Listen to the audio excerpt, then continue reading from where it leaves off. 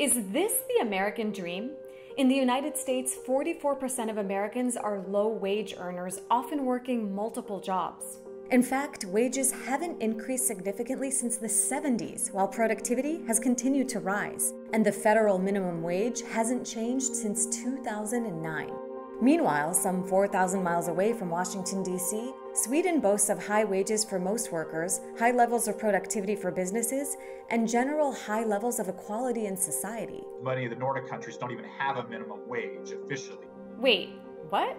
In Sweden, they have very, very high levels of union density. Union membership in the United States peaked in 1954 at 28.3% of the total workforce, but that number stands at only 10.8% today. That sharp decline in the power of U.S. trade unions has made it harder for American workers to negotiate for better pay. The U.S. labor movement built its strength through decades of bitter, often bloody struggles that helped give Americans protections in the workplace. Protections such as the 40-hour work week, the minimum wage, and an end to child labor. Unions were also a significant part of broader struggles for economic and racial justice. Hey guys, it's Dina, and today we're going to see if the US can learn anything from the labor unions in France, Argentina, and Sweden.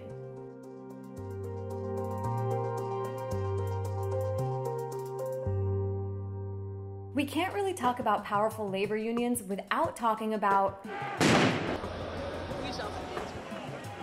France. France legalized unions in 1884. Throughout the tumultuous 20th century, French unions remained the main institution protecting social welfare. Today, French unions represent only a small fraction of French workers, just 10.8%. That actually matches the small percentage of US workers in unions. So how are these French union workers, who tend to belong to the public sector, punching above their weight? Well, the vast majority of French workers benefit from the collective bargaining agreements negotiated by unions, even if they're not official members of a particular union. French unions also organize against cuts to public services and social welfare programs. This might be why public support for strikes remains strong. At the end of 2019, France experienced its longest strike in half a century. The strike was in protest to propose changes to the country's vaunted pension system that would have ended early retirement privileges for some workers. The proposed changes were the latest in a series of so-called reforms pushed by French President Emmanuel Macron. I want France to be a startup nation, meaning both a nation that works with and for the startups, but also a nation that thinks and moves like a startup. Even after several weeks of disrupted holiday travel for hundreds of thousands of people in France, 61% of those polled said that the strikes were justified. La population est globalement favorable au mouvement, défavorable à cette réforme, qui touche tout le monde, pas que nous, nous beaucoup, mais pas que nous. The strikes managed to block the pension changes before COVID-19 led Macron to postpone them entirely. So if French workers are able to resist reforms by going on strike, why don't Americans? Well, in France, the right to strike has been enshrined in the Constitution since 1946. In the United States, the right to strike was established by the National Labor Relations Act in 1935. But that law also imposed limitations on when strikes are legal. In the US, public sector workers' right to strike is not protected at the federal level. By contrast, in France, public sector workers can strike, and they often exert this power to resist budget cuts to public spending that would impact all French citizens. But it's not only France where unions are at the forefront of social movements. The power of unions in Argentina took off during the 1940s with the ascendancy of Colonel Juan Domingo Perón. First as Secretary of Labor under a military dictatorship, and then as president, Perón implemented labor-friendly policies to build support among unions. These workers formed his political base. En nuestro tiempo, gobernar es crear trabajo. The reforms included regulating working conditions, introducing paid vacations, and unionizing previously unorganized workers. This support strengthened unions in negotiations, but it had a major catch.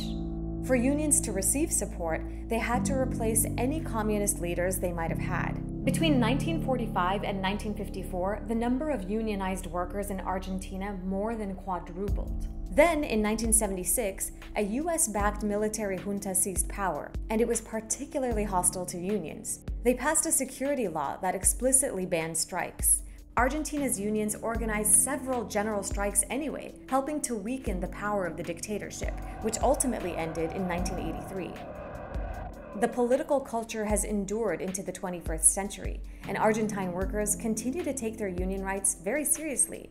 Back in 2005, 4 McDonald's delivery workers were fired by their employer, a third-party delivery company, for wanting to join a union. In response, their coworkers occupied a McDonald's location in the heart of Buenos Aires. El reclamo es la reincorporación de nuestros compañeros despedidos por una persecución gremial porque nos empezamos a organizar y bueno, tomaron la decisión de echarlos para desorganizarnos, desarticularnos. Eventually, their employer was ordered to reinstate the fired workers and recognize their union.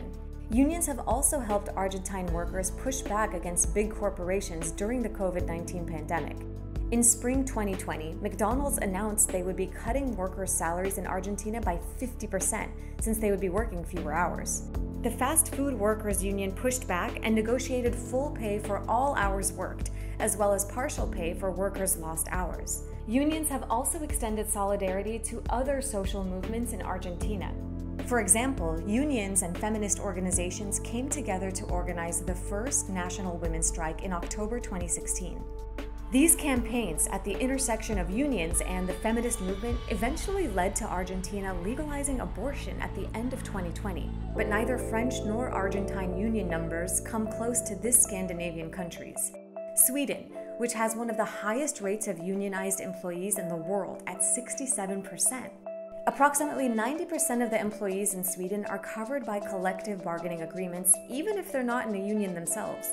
We spoke to David Madland, whose new book outlines the reforms needed to revitalize unions in the US and which countries can serve as models. In Sweden, they have very, very high levels of union density and very high levels of collective bargaining coverage. That has led to high wages for most workers, very high levels of equality in society, and high levels of productivity for their employers. Under the Swedish model, labor and business maintain a working relationship.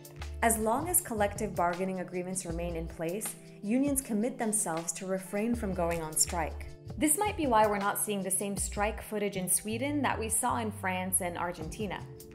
We also spoke to Martin Linder, the president of Unionen, which is Sweden's union for white-collar workers. In my experience, with that kind of unions, the employers rather bargain with us as that kind of union, and in that way set up conditions in collective agreements instead of politicians doing that by law and political regulation. In fact, Sweden doesn't even have a minimum wage. But despite that, real wages in Sweden increased almost 60% between 1995 and 2016, compared to just 11.5% in the US over the same period. Over the last few decades, Sweden's labor system has created a stable environment for both workers and businesses, featuring lower rates of unemployment and inflation, as well as fewer strikes. Well, if you go way back in the past, it was a very conflict-oriented labor market in Sweden. But for the last 30 or 40 years, I would like to say, we have seen a development that has been not so much conflict-oriented, more pragmatic. And from the union side, I would like to say that we, in general, have a pragmatic, result-driven relationship with business. So if Swedish unions negotiate higher wages for all workers, regardless of whether or not they're actually in a union, why hasn't this led to a lower level of union membership? Well, many workers join Swedish unions because they provide benefits like unemployment insurance for workers via something called the Gent system. The Gent system in Sweden, unions help provide unemployment insurance. And so most people get their unemployment insurance through the union. It's a good, effective system, and the benefits are really quite good. You're not going to be forced to live into poverty if you suddenly become unemployed. It's also very closely connected with the reemployment system and the training system. And the stability offered by this system has become incredibly vital in the wake of COVID-19. You can see that in this pandemic and this uncertainty, the trade unions in Sweden has offered something that people has wanted to be a part of. France, Argentina, and Sweden have very different labor systems, but they all have one thing in common that's missing in the United States: sectoral bargaining. Sectoral bargaining is this way of negotiating collective bargaining agreements that cover all workers in an industry or a region, whether or not they're unionized or not.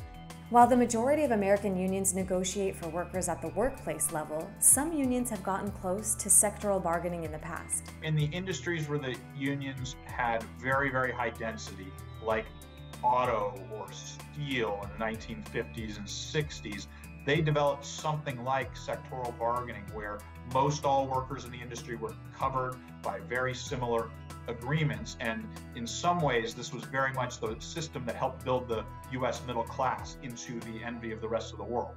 And politicians are beginning to recognize this problem.